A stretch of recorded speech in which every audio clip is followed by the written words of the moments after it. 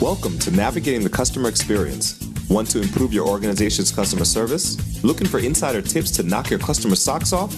Then you're in the right place. Here's your host, Yannick Grant. Welcome to Navigating the Customer Experience. On today's episode, our guest is Justin Zalewski. Justin is the Director of Product Design and Strategy at Studio Science. He leads a team of talented product designers and works with clients to solve business problems through design. He and his team are experts in rapid prototyping and running experiments to more quickly learn from and deliver value to customers. He has led projects with clients ranging from market-leading tech companies to Fortune 500 brands. Some of his clients include Angi, Genesys, Simon, Stack Overflow, and Cummins. So without further delay, sit back, plug your earphones in, and let's jump right into this conversation with Justin. Welcome, Justin. Thank you. It's great to be here. Thanks for having me. Awesome. Now, could you share with us, in your own words, just a little bit about your journey, how you got to where you are today? Yeah, of course. So I started in the world of design, and the way I started was a little more in the world of graphic design. And that led me into just kind of a natural curiosity into the more technical side of things. And so I started kind of branching out from just the visual design of things and visual communication into building things and figuring out how things work. So getting into code, building websites, building apps. And that led me into product design. So figuring out what is the UX, the user experience of making sure that these kinds of things are intuitive, easy to use, fun to use, and really meeting customer needs. And that caused me to broaden my lens, especially the last 10 years in my time at Studio Science, to broaden my lens and especially adopt a service design mindset. So looking across the whole customer journey from everything they're doing, with a digital product, outside of a digital product, their in-person interactions, the way that a organization delivers a service to a customer. And one of the things that I've been really passionate about lately and getting really excited about is how we use our design skill set and looking through the business world with that lens to bring people together, bring siloed, disparate departments together in pursuit of that common goal. Because really everybody wants to serve the customer, right? We're all just coming at it from different angles. And so where I'm at today is being able to use that design skill set, not just for improving visual design or UX, but actually to bring people together to create a better service and a better experience for customers. All right. Amazing. So customer and product design. Now, tell us a little bit about Studio Science. What is Studio Science and what does Studio Science do? So Studio Science is a design and innovation firm, and our purpose is to help businesses design with people as opposed to for people. So we solve this in a variety of ways, but if I can sum it up, it comes down to this. Customer experience depends on meeting people's needs, right? And people's needs are constantly changing. So businesses have to constantly change too. And we know that this is hard. So where we come in is we help businesses, one, understand what their customers need, and then two, deliver solutions to meet those needs.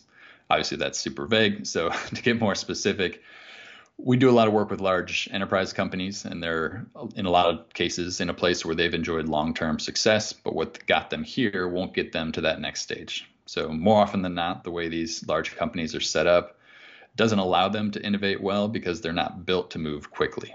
There's all kinds of bureaucratic structure that's in place, a lot of times for understandable reasons, but it ends up hindering this kind of evolution that's needed to meet customer needs.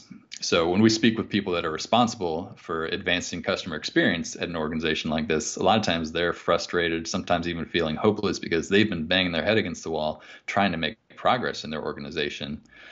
But that's where we can come in. We can act as their modern design team from the outside when it's not possible to operate that way from the inside. So we can build an understanding of customer needs, match that up with business goals. And then, as you mentioned, we are big fans of rapid prototyping.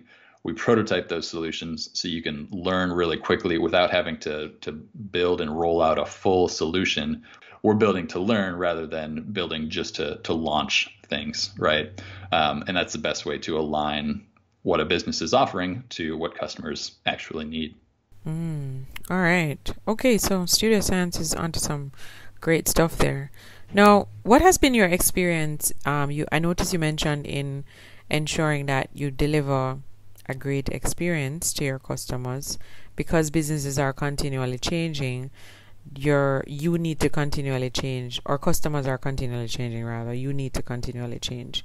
So maybe could you share with me one or two trends that you've seen in the customer experience space that you think is critical for a business to constantly be looking at to ensure that they are keeping current with the needs of their customers?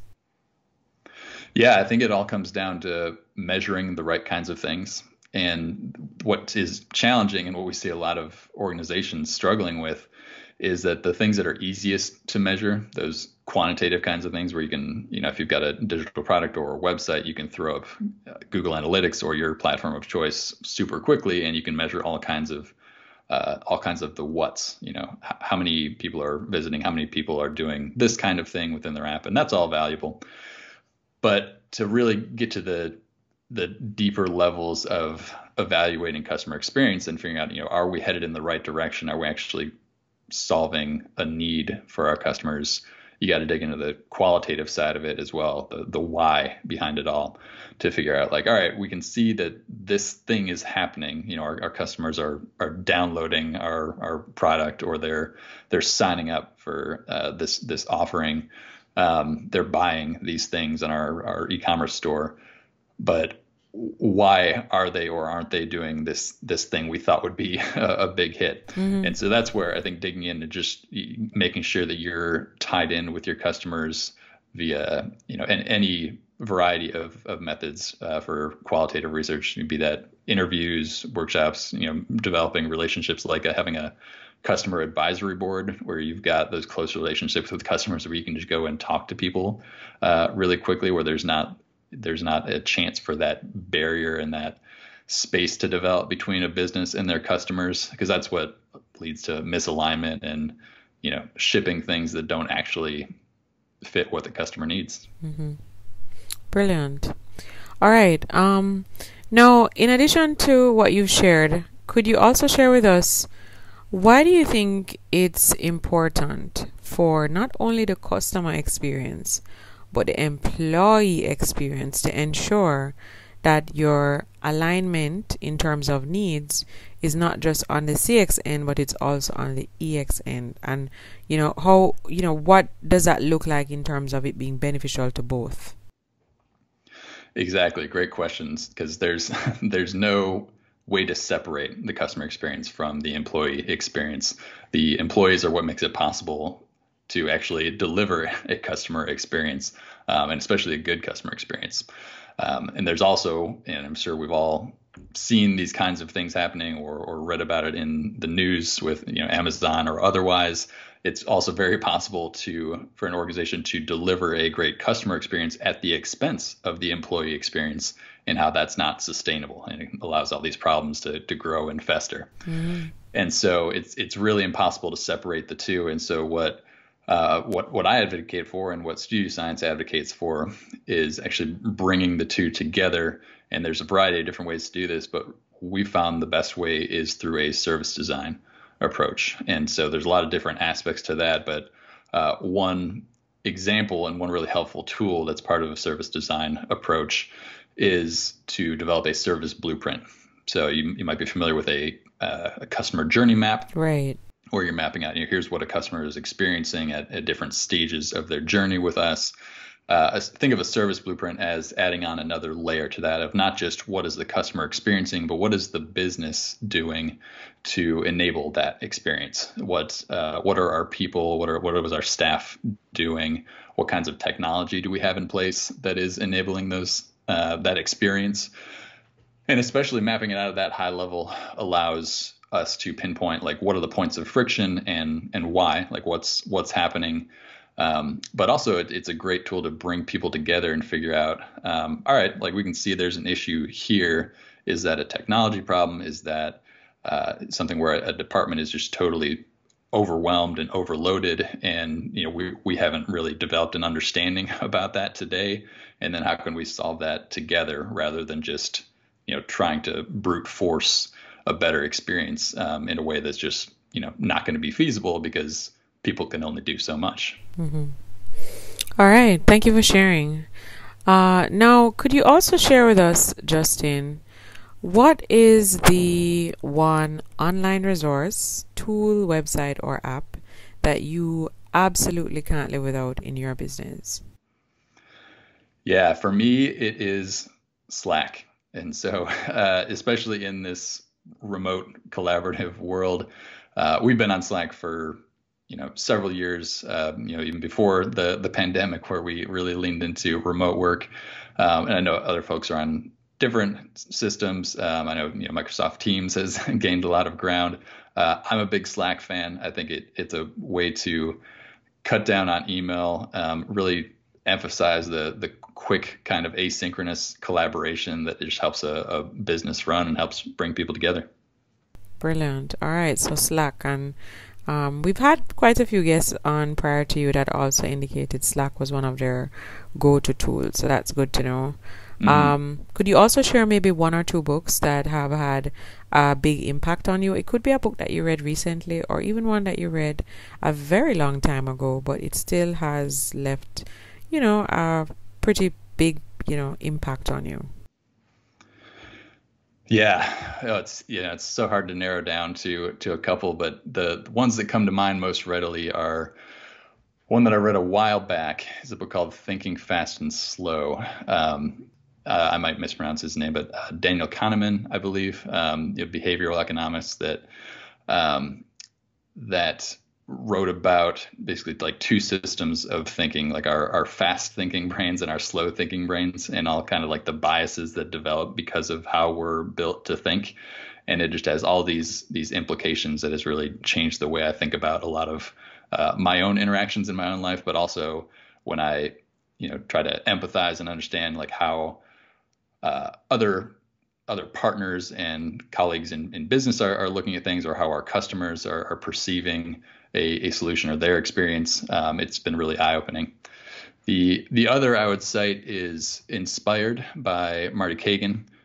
It's a book really all about product management, but it's I'd say it opens up some lines of thinking even outside of product management, really just about how to rapidly iterate, really learn quickly from customers, and all the different ways you can test solutions in a really lean, cheap way without needing to invest a lot of money into it. All right. Amazing. Okay. Thank you so much for sharing. Mm-hmm. Now, could you also share with us what's one thing that's going on in your life right now that you're really excited about? Either something you're working on to develop yourself or your people.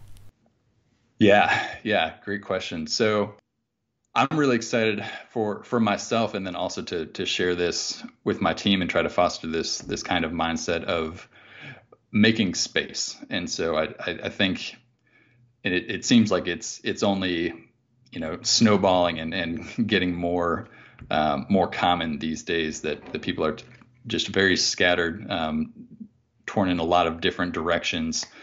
And so bringing focus and creating space to be focused on the highest priority things, I think, is a really valuable thing. I won't say it's undervalued, because I think there are a lot of people that are beginning to emphasize that more and more. But it's increasingly challenging in the world, just because there are so many distractions, so many things calling for our attention. And so finding ways to focus, to prioritize, and to really be mindful about what we're spending time on is something I've been really focusing on lately for myself, but also trying to bring that to those around me and my team. Okay. Sounds awesome. Now, we do have a lot of persons that listen to this podcast who are business owners as well as managers, and they believe that their companies have great products and services, but from time to time they do lack constantly motivated human capital, so the people are not as motivated. If you are sitting across the table from one of those persons today, what's the one piece of advice that you'd give them to increase or improve the motivation and have a successful business? Yeah, well, I'm sure these folks have heard a lot of things about making sure people have the motivation from a strong mission and vision for a company. And that is all, I think, really critical. And it's hard to do much without that. But if I can add something new that they might not have heard as much about before, it's the concept of involving the employees and even partners, anybody that you're working with to deliver value to your customers, involving them in the process of co-creating solutions rather than dictating solutions and process to them. And so when you're thinking about, hey, like we're going to develop this new product, we're going to sell it this way, we're going to deliver it to customers this way, rather than it being entirely a top-down approach that's, this is strong language, but forced upon the employees. I think you'd be surprised how powerful it is to actually involve the employees and the team in coming up with the solution. And so some of the ways that we do that are actually, just starting by talking with employees, but also getting their input, running workshops on like, here's the problem that we're trying to solve. We know that you live in this world every day. Like, what do you see? What's your perspective? And how can we actually like make this kind of outcome for the business? And I think, bringing those perspectives together, one, is proven to actually generate better solutions and more feasible solutions because it comes from the people that actually be carrying out the work. Mm-hmm. But two, it gets people involved. It gets their buy-in on the solution and helps them feel more involved rather than a cog in the machine. Yeah. Okay. Awesome. So a high level of inclusivity, so they feel like they're a part of where the company is going, the decisions that are made, and of course you get greater buy-in, which means you get hopefully increased motivation, and people feel like they're a part of something bigger than just the operational stuff that they do every day. Yeah, exactly. Awesome. Okay. Well, thank you so much. Could you also share with us, Justin, our listeners would have tapped into this episode, they would like to connect with you, and so they would like to know, where can they find you online?